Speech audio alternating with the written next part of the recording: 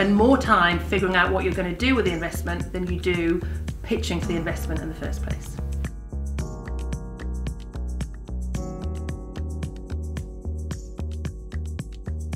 One of the things I'm asked most often when mentoring is, how do I raise funds? What's the right kind of investment for me?